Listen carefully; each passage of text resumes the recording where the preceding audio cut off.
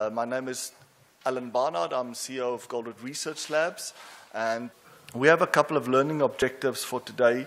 I'm going to start off with presenting the 4 concepts of flow that Dr. Goldratt developed. He wrote a beautiful article about it called Standing on the Shoulders of Giants. I'll give you just a brief overview of what the essence of the article is. One of the key things that Dr. Goldratt tried to show there is that there's a difference between a concept and an application. A concept is universal, and an application is specific. An application always have boundary conditions. So critical chain project management is an application. Toyota production system is an application. They might apply to many environments, but they do have boundary conditions outside of which they might not work. They might even harm the system if you try to force them onto an environment where they're not appropriate for. So I'll just clarify a little bit about what we mean by the concepts of flow, and there's kind of an inconsistency between the concepts of flow and the 5 focusing steps. The 5 focusing steps start off with step 1 as identify the constraint. When you look at these concepts of flow, it doesn't talk about the constraint or bottleneck. So what should be the process that we should follow when we start an implementation? The concepts of flow are referring to specific mistakes that are being made. The ones that is mentioned in the concepts of flow, is that the only mistakes? What are the other ones? And then we'll end off the session with showing you how we can use dynamic simulation modeling to understand a little bit better the dynamics within complex systems. Because simply how it works is you define all the parts, you define the rules by which these parts interact, you define the variations, the randomness within these parts, you press the play button and you see what happens. So Andre will be showing you the simulation that we have been working on. So let's start with part 1, which is standing on the shoulders of giants. When we look at the desirable effects, there's commonality between the desirable effects that we want within any environment, regardless of what that type of environment is, whether it's production or projects or back office or maintenance or service type of an organization. If there's already a backlog there, which means we're not meeting demand, we want to be able to get rid of the backlog. We want to be able to increase flow rate or throughput. We want to reduce flow time, especially if there's time sensitivity around flow time, or maybe even give us the ability to capitalize it by charging premiums on it. We want to be able to reduce costs and improve quality and reduce the stress of managing such a system.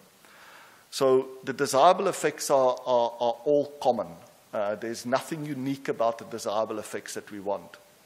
What theory of constraints have provided, and some of you might remember the original current reality tree that Goldratt presented around the steel industry, is that when we see the opposite of these desirable effects, when we see long and growing backlogs, when we see low throughput, low compared to the capacity of a bottleneck, right? When we see very long lead times, what do we mean by long lead times? It's much, much longer than the physical touch time, right? It's taking us 4 weeks to get product out the door, and yet the touch time is just a few hours. If we see poor quality, if we see high costs and inventory and investment and lots of stress, what's the underlying cause of that? The common wisdom is that the underlying cause is complexity, uncertainty. And that as long as that's the case, our focus should be to simplify things, reduce our product ranges, reduce the variations. What Goldratt showed was, yes, complexity, uncertainty, variation do have an impact on these, but the primary cause for them is that simply we're using the wrong rules to manage our systems. We're essentially using rules that are focused on local or short-term optimization, whereas the rules should be focused on global, long-term optimization. So saying that, we know that no system can survive very long when the demand exceeds the supply, but also vice versa. If the supply substantially exceeds the demand, the system won't survive. There will be overwhelming pressure to realign, to balance the demand with supply. So the question is, how do I balance demand with supply? And a practical way of looking at it is kind of a cumulative flow diagram, where the red line is showing the arrival of work into the system. So in this case, the work arrives into our system, our environment, whatever it is, at a rate of about 20 per day. And currently, the departures, the green line, the completion rate is about 10 per day. Now, you can imagine over time, when those two graphs are diverging, what will happen over time is that vertically is my work in process or backlog, and that will grow exponentially over time. Horizontally is my lead time, the time it takes me to process work that arrives until I can complete it. So horizontally is my lead time. So over time, lead times and work in process will grow exponentially. So how can I stop that from happening? Well, I can reduce the demand. I can have some practical mechanism that will allow me to figure out that actually I can only do 10 a day. Committing to do 20 a day is not practical. It's not possible. It's actually lying to our customers. So that's one way I can reduce the demand. The other way, of course, is I can increase the supply. How do I increase the supply? Most of the time, when the demand exceeds the supply, people say, I need more resources. I need to double up, right? In this case, double the resources so I can get close to the 20, build another factory. There's a combination approach which is both reduce the demand and increase the supply. So those are just practically 3 ways that I can try and close the demand gap. And the question is, where's the best leverage? Should I try to do one, the other, or a combination of them? Dr. Goldratt wrote this article called Standing on the Shoulders of Giants. And what he tried to do was he studied the inventions or innovation by Henry Ford and Taiichi Ohno and tried to understand what was the generic concepts behind the applications.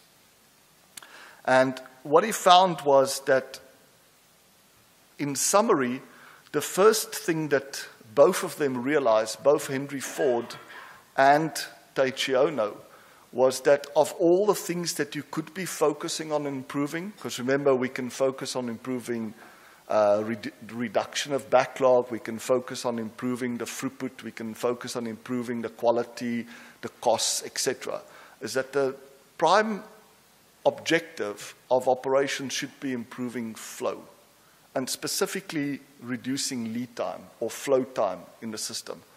And the reason for that is very simple. If I take a projects environment, for example, I have 3 objectives. I want to reduce the time of the project, reduce the delays, I want to increase the number of projects that I do, I want to improve the quality and the scope. And of course, reduce the costs associated, especially costs associated with overruns. If I can find a way of getting the project done faster, in less time, it has a positive impact on all the other objectives. When I do projects faster, I can get more projects done.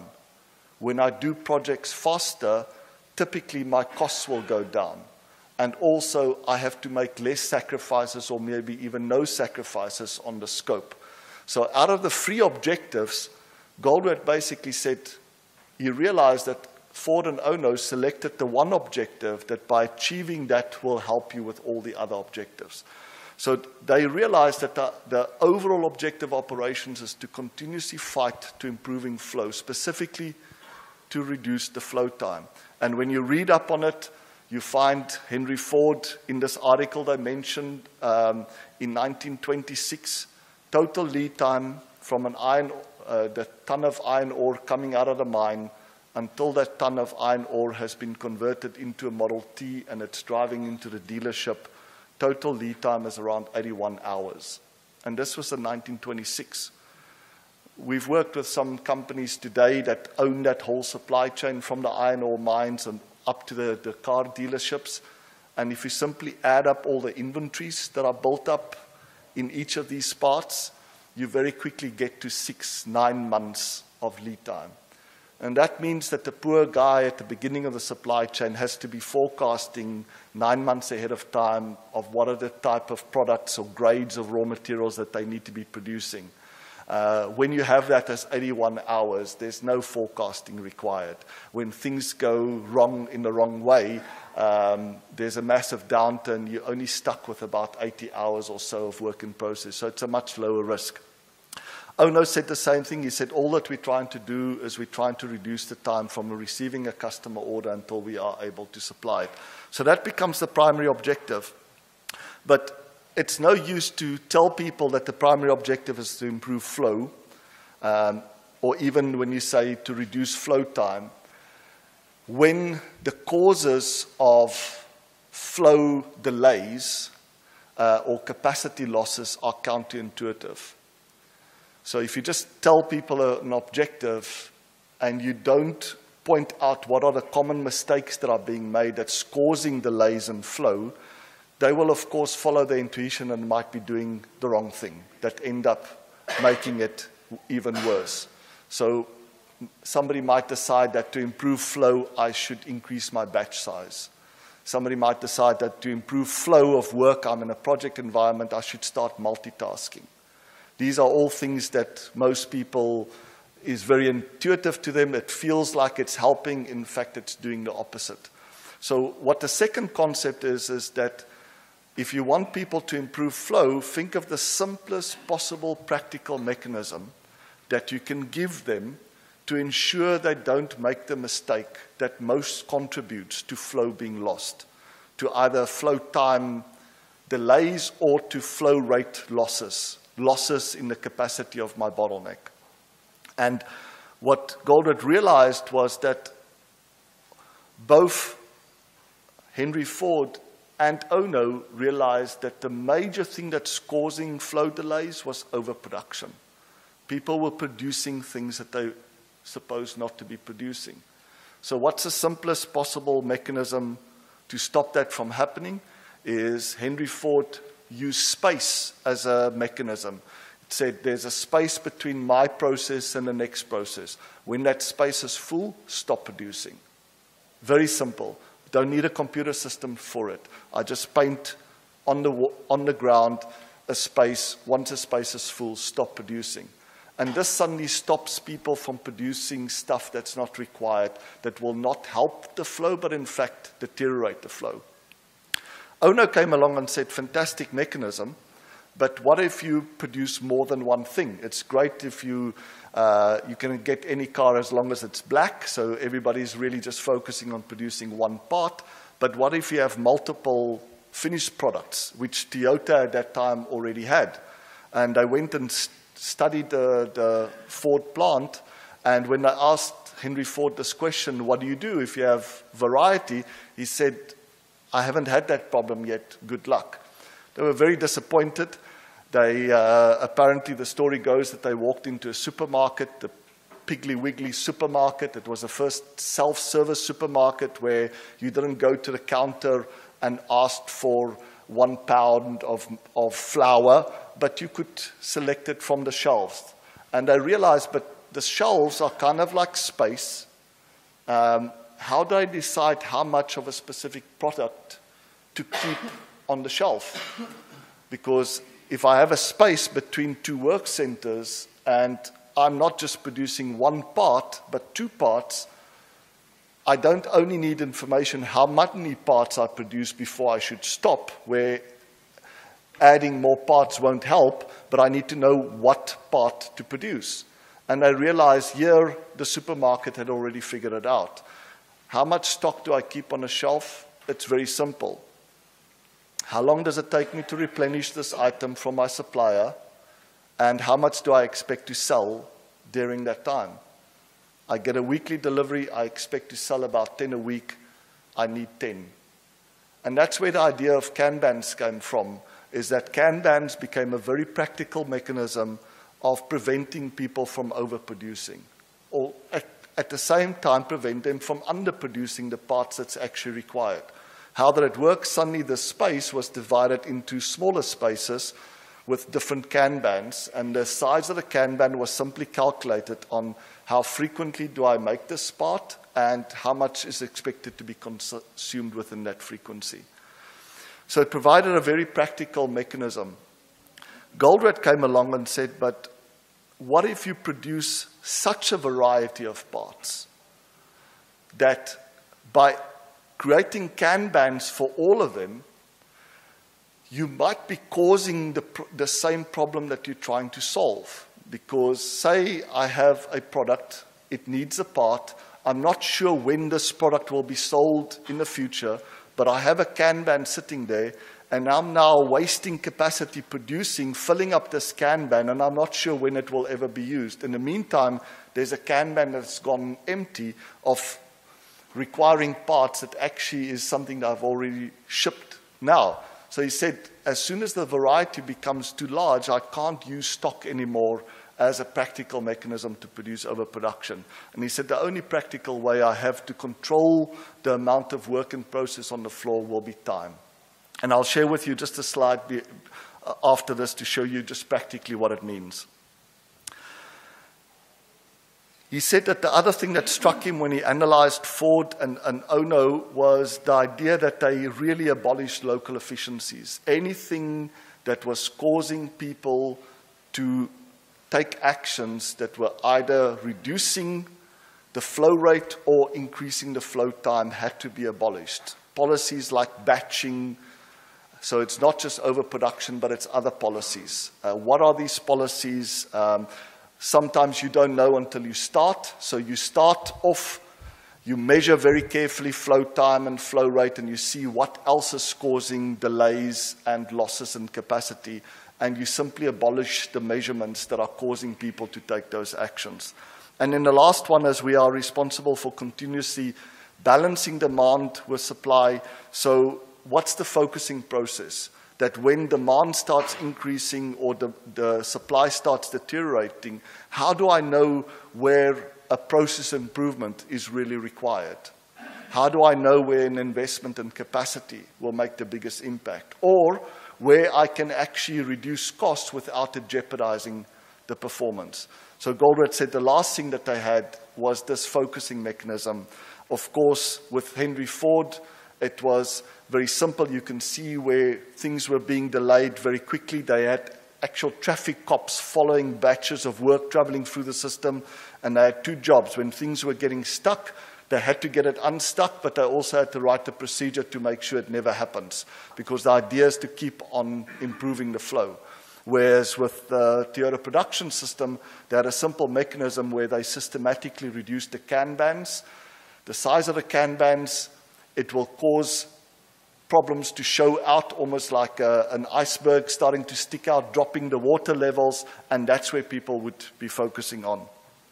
In TOC, the focusing mechanism is to simply track what's causing buffers to become red and black and trying to understand what are the main causes of those and focusing the improvement on those. So let's just quickly look at the practical mechanism. So here I have 5 processes. I have a practical mechanism of space in between them. When the space is full, it gives the instruction to A to stop. It can do anything else, but there's no more value in filling up more of the space. The space is full, so stop. And the priority system is very simple, is when there's too little, expedite. If there's too much, start slowing down. As I'm increasing variety, I have to replace that mechanism of space with stocks within the space. How much of the space should be occupied by a certain element? And again, I can use the same priority system where if a Kanban goes empty, it gets higher priority. If a Kanban is full, it's green, and it gets the lower priority.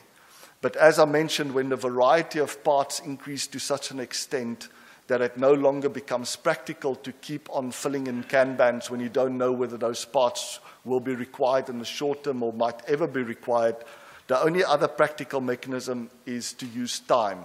MRP, when it was originally designed, was in fact using time as a mechanism to release work in process into the system.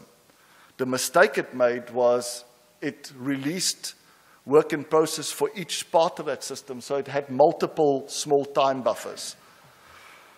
Why is this bad? Because when I tell A, you have a start time and an end time, and I tell B, you have a start time and an end time, if A finishes early and B isn't ready, that work in process will be moved into a store, which means that any early finish will not be reported or be benefited from. Whereas if it's late, of course, B can't start on the scheduled start time of the job, so all the delays are passed on.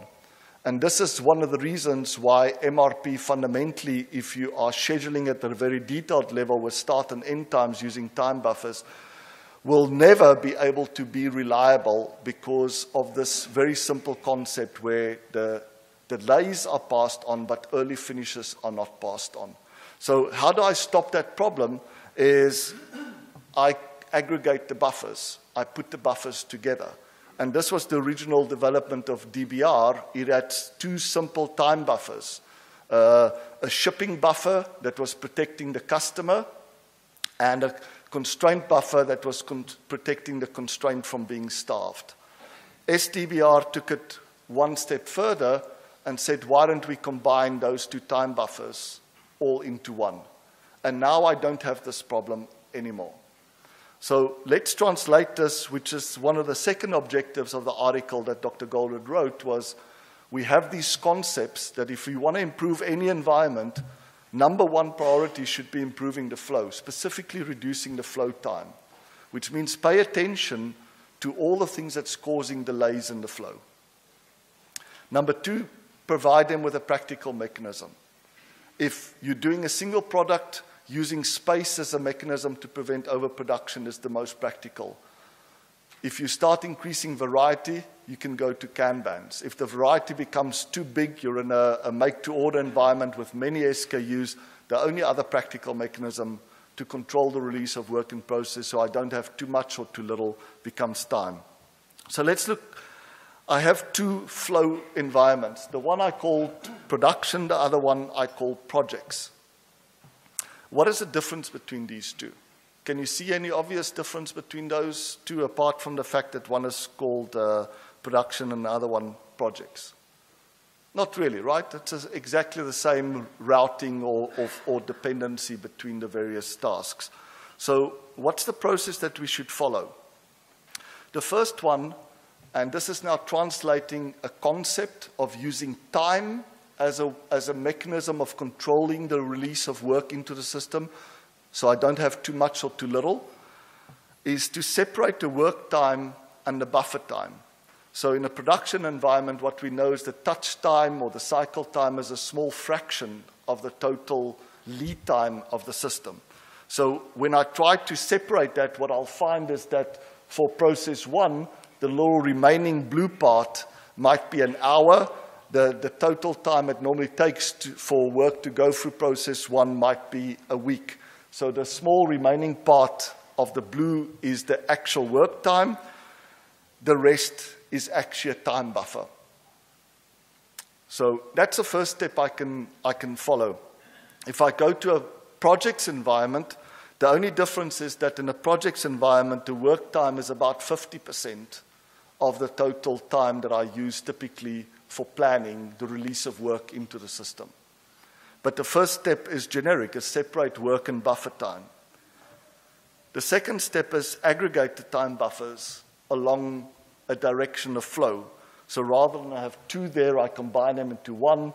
Behind the bottleneck, which in this case is defined as being red, a capacity constraint, I have one.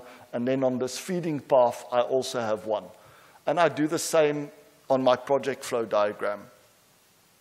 The next one is to remove unnecessary time buffers and to cut those time buffers by 50% because I'm getting the benefit of aggregation. I'm no longer protecting the parts of the system. I'm starting to protect the total system. So along the paths, I am combining time buffers and I'm cutting 50% of the time buffer to give me a benefit in terms of completion rate. Because remember, if I simply release the work with the same time buffer as before, I can't increase throughput, right? If I am able to reduce the time that it takes me to do work by 50%, I can double the throughput rate. So in the production environment, because my time buffer is essentially almost 100% of my total time, previously my planned release time, by separating the work versus buffer time and cutting my buffer time by 50%, I'm almost saving 50% of the total. So the benefit I'm getting is a 50% reduction in lead time, whereas in the projects environment, I'm only getting about a 25% reduction in lead time. And then the last one is simplified even more by combining all the time buffers according on one direction into one. So I have one project buffer, one feeding buffer, and in the case of the production flow, I have one time buffer that represents the overall system. So that's a kind of a way of taking a generic concept and turning it into an application. Figuring out what's the specific boundary conditions of the application. The difference between production and projects is the ratio that the cycle time or work time makes up of the total lead time that's typically in the system. And suddenly I have a new mechanism that says, okay, how do I know how much ahead of time I should release work so I don't have it released too early or too late or too little or too much? Let's take the current system. If it's production environment, essentially I can cut it by half. If our current lead times is 4 weeks, I can create a time buffer of 2 weeks. So I can cut it by 50%. If it's a projects type of environment, I can cut it by about 25%. So if we are currently planning projects to take 12 months, planning it to be released 9 months ahead of time will provide me with this perfect match. And we'll show the U shape a little bit later. You've seen it from yesterday. Not too early, not too late, not too little, not too much. So this is just a simple translation of moving from a concept into a specific application. In the same way that Ono moved from the concept of focusing on flow time and reducing flow time and providing people with a practical mechanism of stopping overproduction from space to stock, Goldratt took it from stock to time. But the general concept is I need some practical mechanism to stop people from overproducing. So the general rule is cut the existing time buffer for releasing work by about 50%. Now, there's another part that a time buffer plays, which is the prioritization. It provides us with a prioritization mechanism. So if it's red, it's more important than yellow or green. In a project type of environment, it's a little bit different to production. So think about, I'm starting this works order. Say my time buffer is 3 weeks to keep it simple. After a week, it will go from green to yellow and then into red. As long as my touch time is still smaller than my red zone, even if it's in the red and I haven't even started it, I can still get it out on time. So using a simple elapsed time as a prioritization mechanism is sufficient. The problem in the projects environment is because my work time is a substantial portion of my time buffer, if I was using that, I will get the warning too late. And by the time that a project goes into red, I would simply not have enough time to still complete it on time. So I need another mechanism. And again, this session is not about explaining all these concepts, but just translating it is to say, I need a mechanism, and we have a very simple fever chart that says, on the right-hand side there, another way of setting the priority is looking at 2 different projects and saying which of these 2 projects are consuming their time buffer faster than the other one. And I can measure that already from day 1. My time buffer is 50% of my total lead time. If after a day I've consumed more than 50% of that, it's raising it into a red. It's immediately giving me a warning. So let's look at clarifying and expanding these concepts of flow a little bit. Yes, but what do we mean by improving flow versus balancing flow, and how does this relate to Little's law?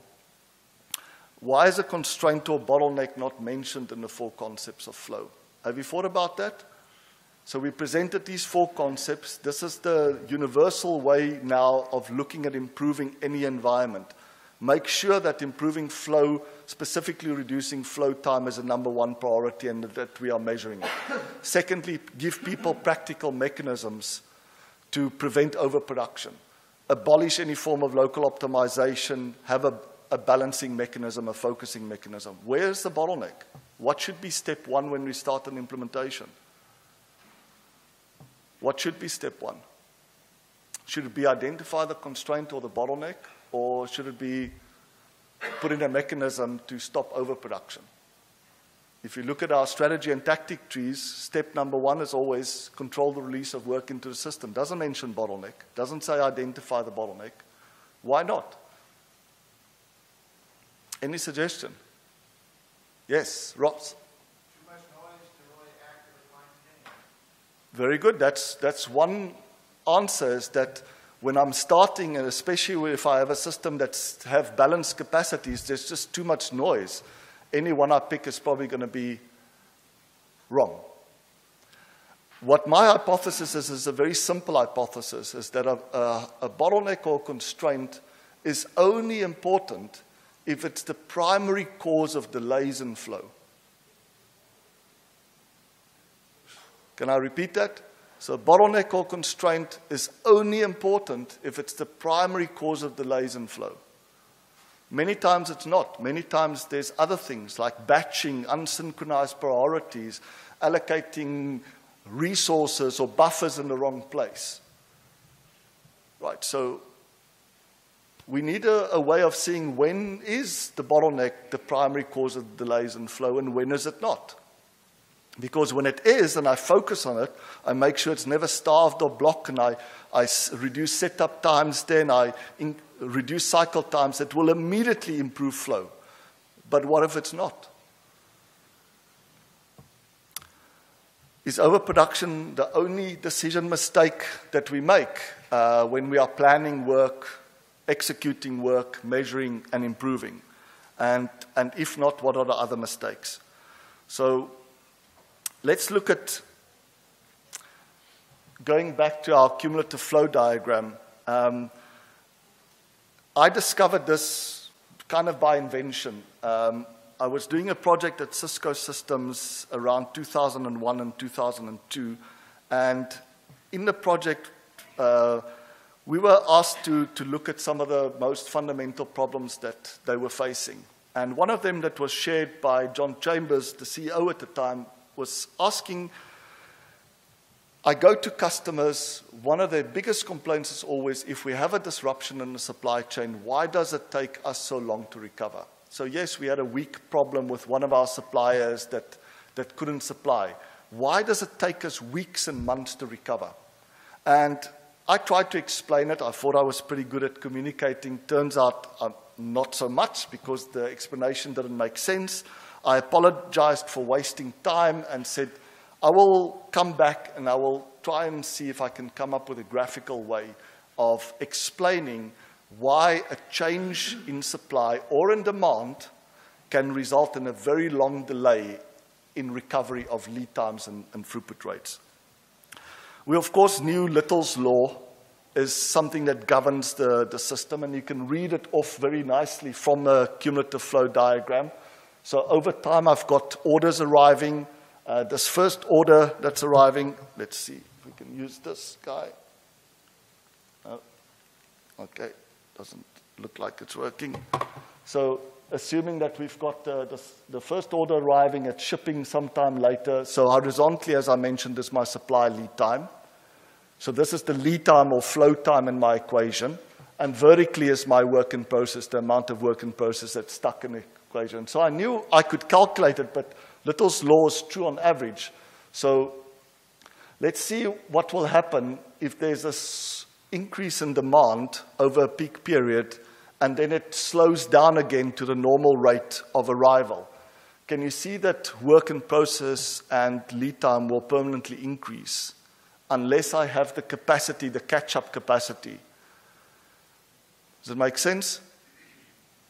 And that's why after a peak period, it takes us a long time to recover. The only reason why it's not always visible is during a peak, people buy not just enough for the peak, but because of the good prices, they also buy for a few months. So just straight after the peak, the demand actually dramatically reduces. But if it doesn't, this system will never recover. Lead times and work in process or working capital will permanently increase. The same is true if I've had a short-term disruption in my supply side. So for some week, I didn't produce anything. My supply was flatlined, and then I start producing again. The same thing will happen. Over time, my lead times and work in process will permanently increase. And going back to some of the graphs that I showed yesterday about what makes a system fragile is over time, if the gains I get when things go well is less than the pain I suffer when things go badly, over time, lead times will keep on extending. Working capital will keep on extending until it becomes too much and I have to make some kind of intervention. So the cumulative flow diagram, it's a very nice way of checking if the flows are balanced. And we actually introduced this as a primary measurement within the ERP system. What makes it nice is I can do this at a company level. So if my vertical axis is dollars of products shipped, I can both capture orders arriving in terms of dollars, and I can get dollars of shipments going out, and very quickly I can see if my demand and supply is balanced. Or it's very useful if you think about a stock buffer. If my stock buffer goes into red, I don't know why it's gone into the red. It could be that I've sold or consumed faster than what I expected, but it could also mean that my supply lead time was longer than expected. Having this cumulative flow diagram is a very quick way of checking which of those two primary causes explained why suddenly my buffers are going into the red. So it's very useful. The other thing, as I mentioned, is when they're starting to diverge from each other, what we know is that my queues will start growing exponentially. So as my utilization of a resource is approaching 80%, I've got a capacity constraint, and my queues will start growing exponentially. At the same time, my reliability will drop. We had in South Africa a couple of years back, we were dealing with a supplier to the automotive industry that for 5 years were maintaining 7 days delivery lead time. Perfect record, 100% on time in full. And a new sales manager was appointed, and they were being asked to find ways of increasing sales. They looked at the capacity utilization, found it was only about 70%, and got an export order. And almost overnight, their lead times went from 7 days to about 40 days. And you can see why. It doesn't take a big increase in demand to just suddenly get lead times to grow exponentially, because essentially you're getting these two graphs to start diverging, right? That's the bad news. The good news is that we don't need a substantial reduction in demand or an increase in supply to get it back to stability. And this is something that's generic, and when we play with a simulation, we can actually see it happening. You can take a system that's in chaos. What do we mean by chaos? It means it's unpredictable. You don't know how much is going to come out, when it's going to come out. Lead times and throughput rates are highly variable, which is the nature of a chaotic system. You can take that chaotic system and very quickly make it stable just by moving it from the right to the left in terms of the utilization of capacity-constrained resource. And that's essentially what happens if we start controlling the release of work in process in the system. We're actually causing, for some time, not to release orders. We're causing the demand rate to start dropping. And once it's stable, then we can start increasing it again. So that's why the TOC solution works both conceptually and in a specific application, as we take actions that simply take us out of chaos and bring us into positive. These things are very counterintuitive. They're non-linear. So when I try to explain it, I normally try to use an example that we all have some kind of intuition about, which is traffic, right? So think about I have 60 kilometers to travel to work, and I can travel at 120 kilometers per hour. Or for the American guys, you have to travel 30 miles at 60 miles an hour. So how long will it take me to get to my destination? As a driver, I'm interested in the flow time. How long does it get me to get from point A to point B? So, of course, it will take me about half an hour. How do you think that flow time will vary as the number of cars on the road increases? So if I'm the only car on the road and I can maintain my speed of 60 miles an hour or 120 kilometers per hour, I can get there in half an hour. But what if there was 2 cars? Do you think it will change it? No, probably not. Up to what point will it start changing it? Well, it's up to the point where me slowing down and catching up again, those 2 things don't cancel out anymore. So when I'm slowed down and because of the speed limit, I can't catch up all the time that I've lost because I've slowed down, it'll start increasing the time it takes me to get to the destination. So I'm not sure what this number is. You can build a very simple simulation model and pick up what it is. Is it 100 cars, 200 cars, 300 cars before you start actually seeing your flow time or lead time starts increasing? And initially it increases linearly, and then up to a certain point, which we call bumper-to-bumper traffic, suddenly the same distance, rather than taking me half an hour, can take me 5 hours. Right? When it's really maximum congestion. What happens to my flow rate? So now I'm looking not at the driver, but I'm looking at the person that owns the road. He's interested in, is this road, does it have enough capacity to cope with the demand during peak times? Right?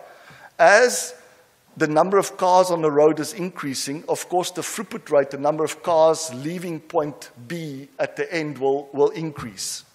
Up to a point. What is that point? It's my bottleneck capacity, right? There's some kind of tunnel that everybody has to go through. It can't increase beyond that. So the bottleneck is not just important in terms of is it causing the major reason for the delays? It also provides a theoretical maximum of what my throughput rate or my flow rate can be. What will happen if I keep on increasing the cars? Well, one speculation is it doesn't matter, right? Because I can't get more out. But there is this thing called congestion, which now, if the traffic isn't moving, the flow rate passing a certain point starts actually dropping dramatically. So it's a kind of an intuitive example, I think, that just explains that these things are not that easy to predict of when does it move from one zone to the other zone. But there are definitely 3 distinct zones in the same way that we get 3 distinct zones when we're looking at the amount of things that we do as managers, right? If I have too little, if I have too much.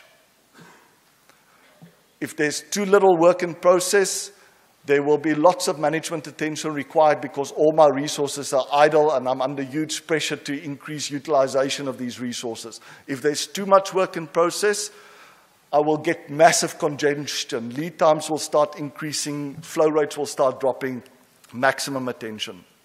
So, another point of clarity I realized when it says improving flow and specifically reducing flow time is what do we mean by flow time? So here's the total flow time, and these are the key points. The first point is when the demand for the work that I'm doing in my system, and the demand could be I make widgets, I do project tasks, I process people, I process information. The demand is known. How long does it take me to know that there's a demand for my service? This is what we call the demand flow time. A product is consumed at a retailer. How long before they place an order on a supplier? That's my demand lead time. The supply lead time is how long it takes us to complete the work.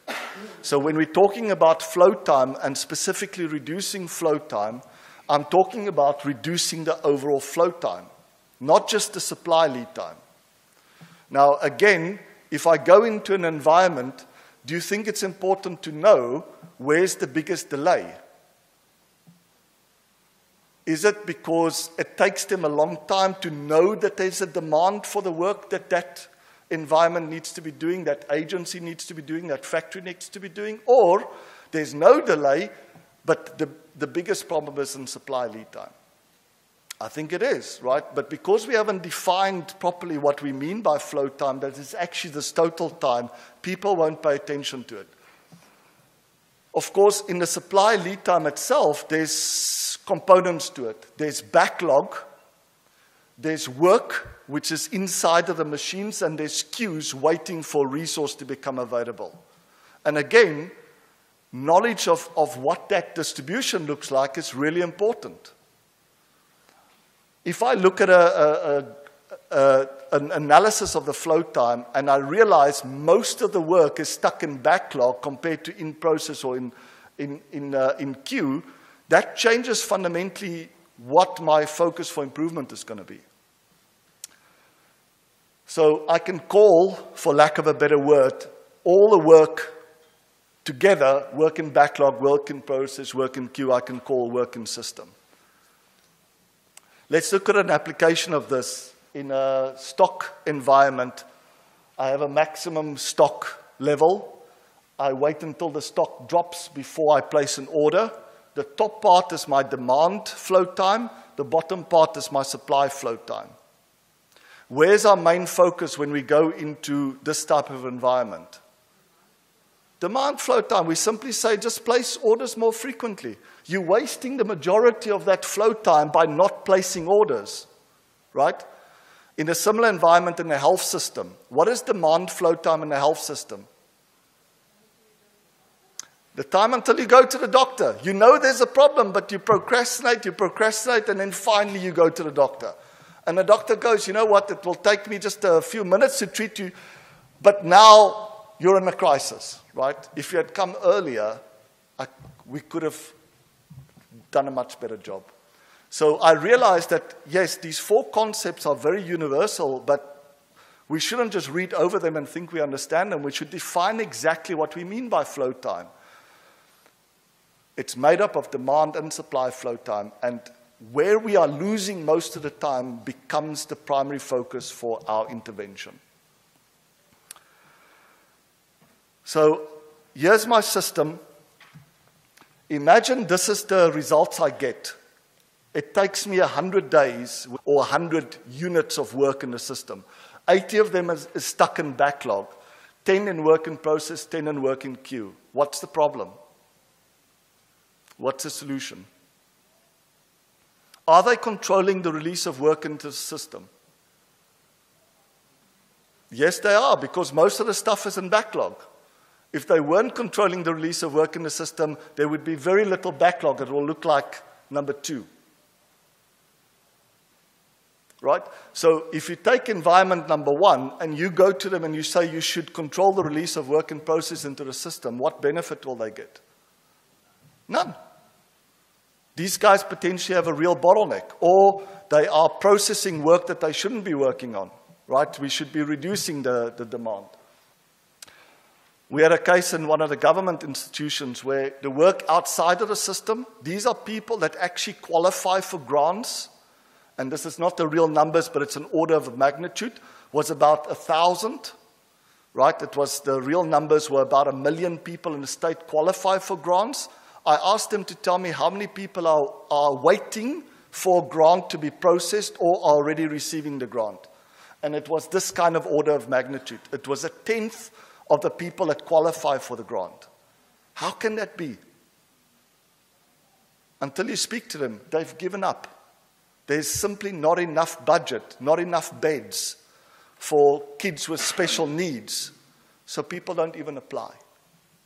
Right?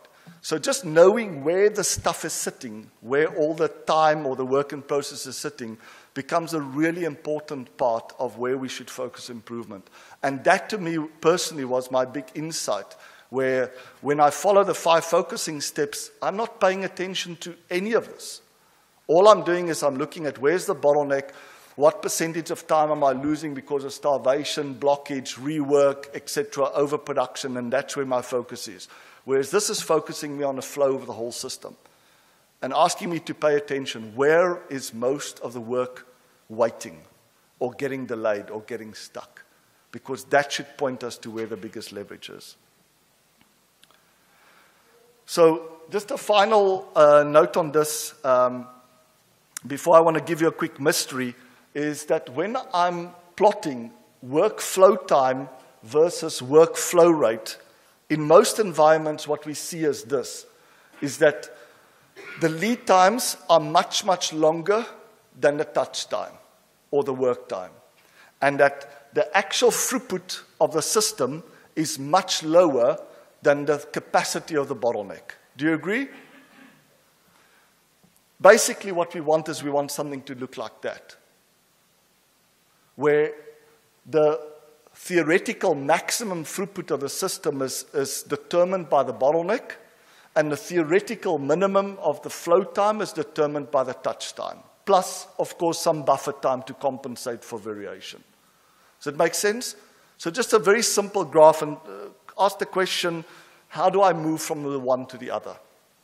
And this portion here is the critical amount of WIP that I need. That's not too much and not too little. And I can calculate that in environments that's relatively simple. In environments that's quite complicated, which is most environments, it's not easy to know how much is too little and too much. In a simulation model, I can play. I can change the rate at which I'm releasing to see what happens to my flow time and flow rate.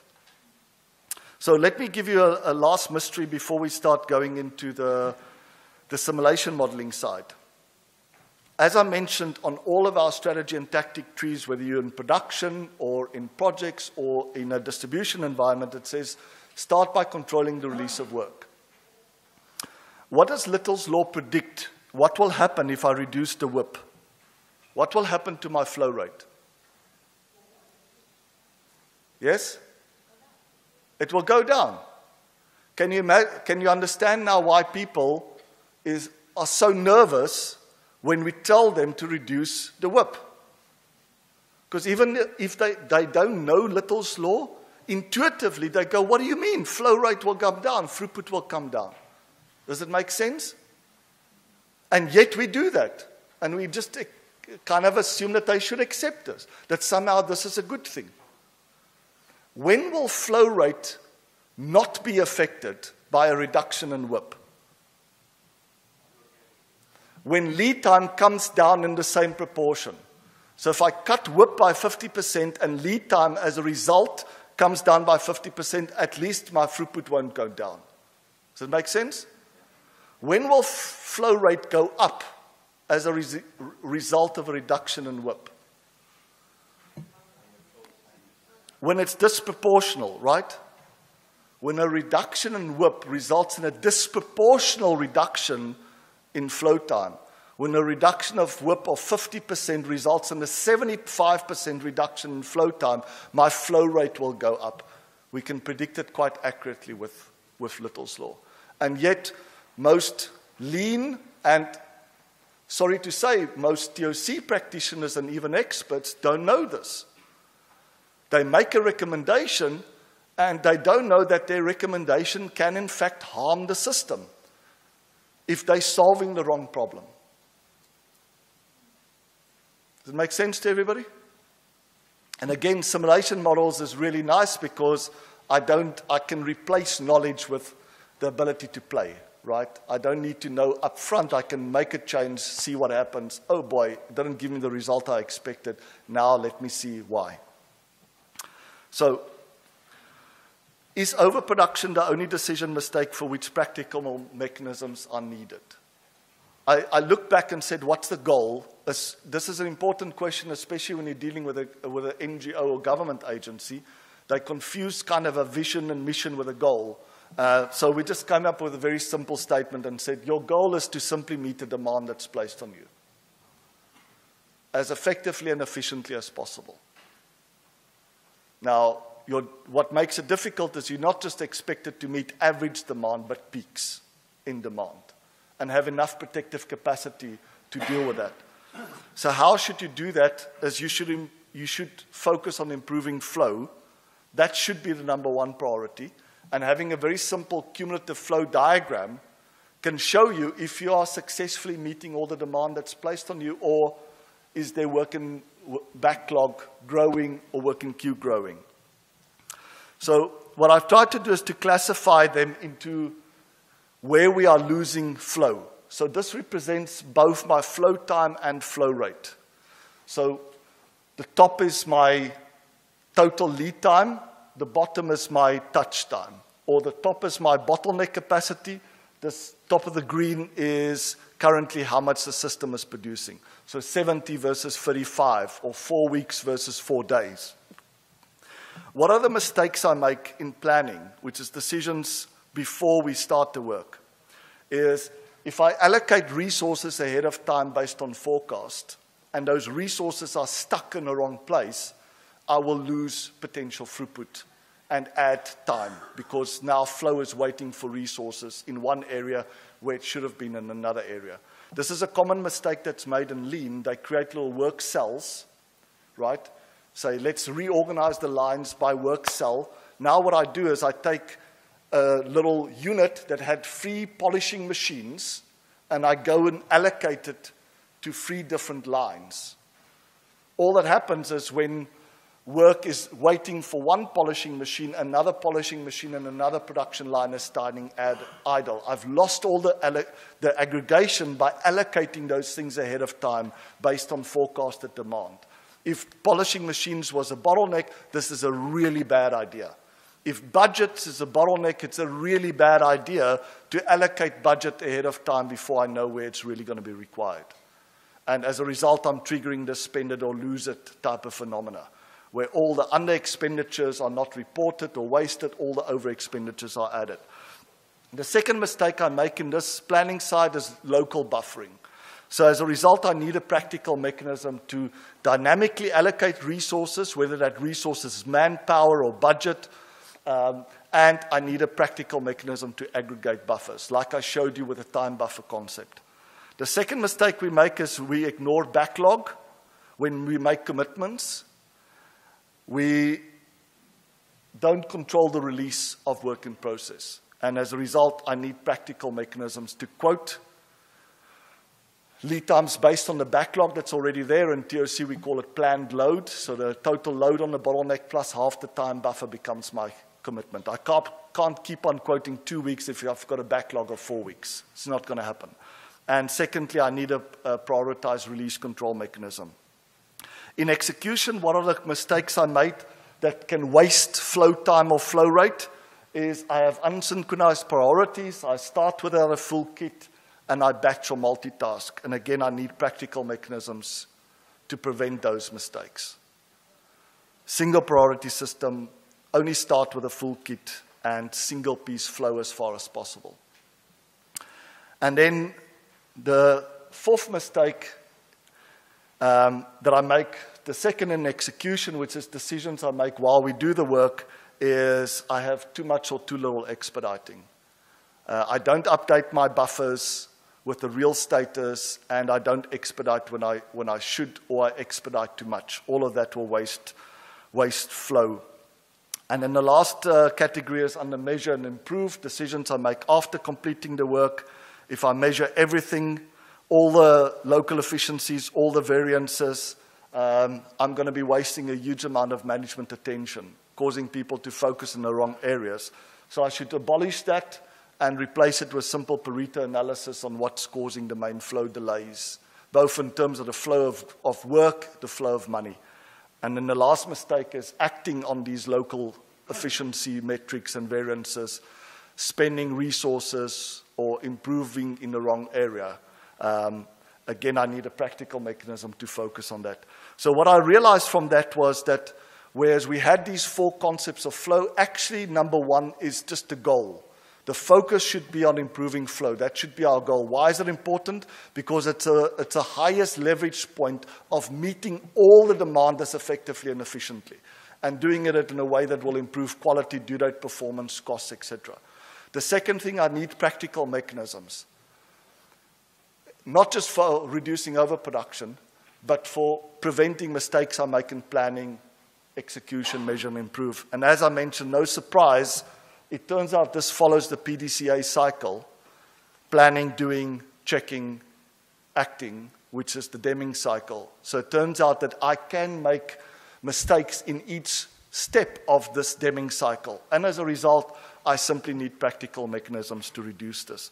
So this is a sort of a summary of what I wanted to present in the first part of this is, how do I improve any environment? Is I turn the focus on improving flow. How do I improve flow? I have to give people the most practical mechanisms to reduce the common mistakes that's causing losses in flow. Some of those mistakes happen in planning, some of it in execution, some of it in measurement and improvement. And how do I turn it into a specific application? Is I look at the concept and I say, I'm in projects. What does dynamically allocating resources mean in a project environment? How do we do it? What does aggregating buffers mean in a project environment? And that's how I go from concept to application. So building a dynamic simulation model,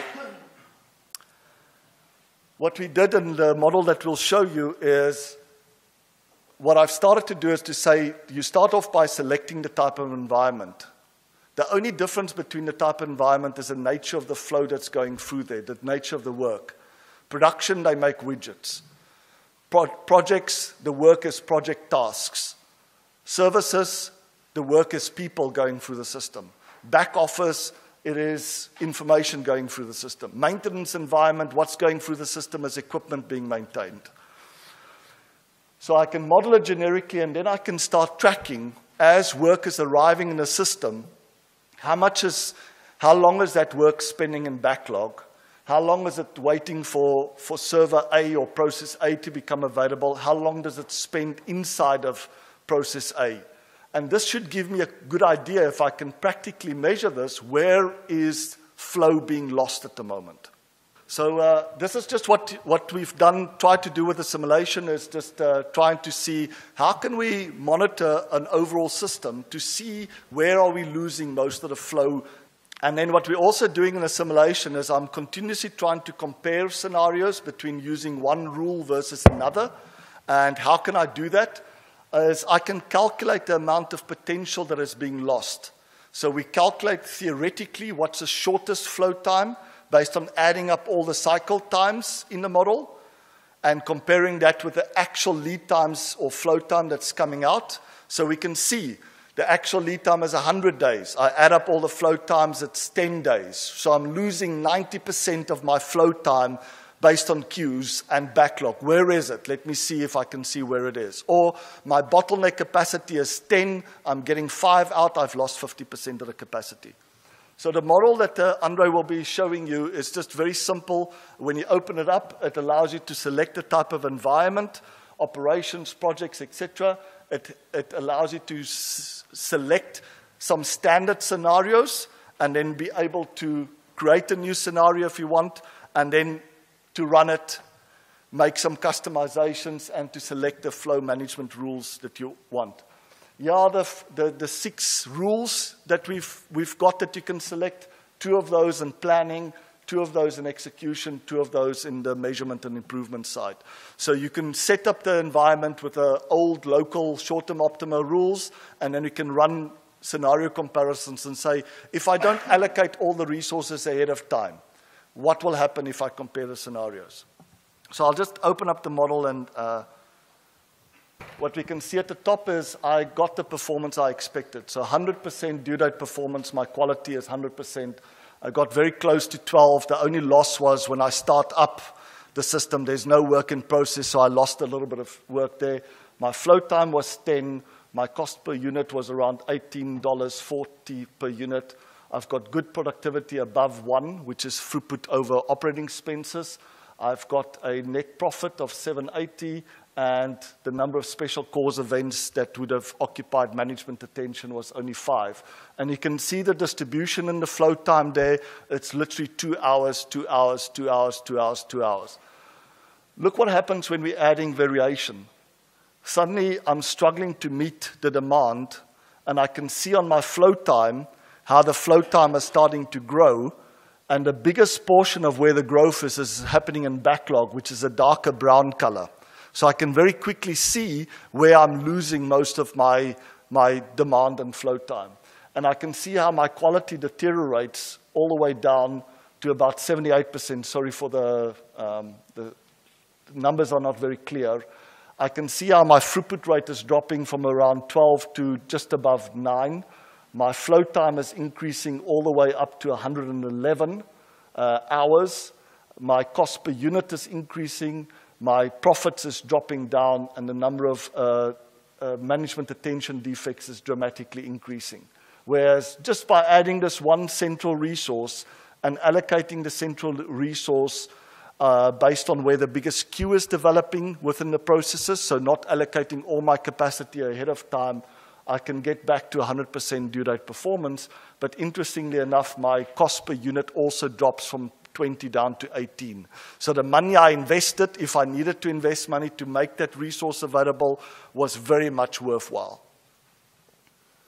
Right? So this is just a simple example of using this type of simulation, and there's obviously many simulation tools out there. You can build a simulation in Excel or we use a software called AnyLogic for that. So this is what we wanted to show you with the simulator, is that when we are creating changes, how do we predict what the impact of these changes will be? One is that I understand the concepts and I'm really confident, and I try to convince people. But simulators is a really good tool, a very effective tool, and we've seen it with the multitasking game, with the dice game, etc. The only negative with those is that people say, well, my environment is a bit more complex, right? What we try to do here is to share with you some of the insights that we've had in doing this research, to say we have to be very, very careful. When we make recommendations, these recommendations is based on assumptions. When we tell people to control the release of work or to cut WIP, that only works when I'm not controlling the release of work in process, and that's the main cause for the delays at the moment. But if I'm already doing that and I have a very big backlog compared to the amount of in-process inventory, not only I won't get the benefit, but it might actually harm the system by doing that. So it's very early days, but we thought it might be interesting to share with you some of our new discoveries. So in terms of summary, when we're trying to improve systems, we have to pay attention to what are the common mistakes that are being made. In the way that we make planning, conceptual mistakes is the way that we allocate resources and the way that we allocate safety. That's the first mistake that we make. The second mistake that we make is ignoring the backlog when we make commitments and not controlling the release of work in process into the system. In the execution side, the two mistakes that we make is we allow people locally decide on the priorities, which will cause priorities to be unsynchronized throughout the chain, and especially in assembly type of environments, that's devastating. Because everybody will be busy, but at the back end, you'll always miss one or more parts. Or allowing people to start work without having a full kit, or allowing them to do batching or multitasking. Those are all mistakes in the execution side. The last mistake in execution is people not updating the system, so we can't see what the status of the system is. Is the penetration of our buffers changing? Is the buffers becoming red, yellow, or is it already in the black? And should that trigger expediting?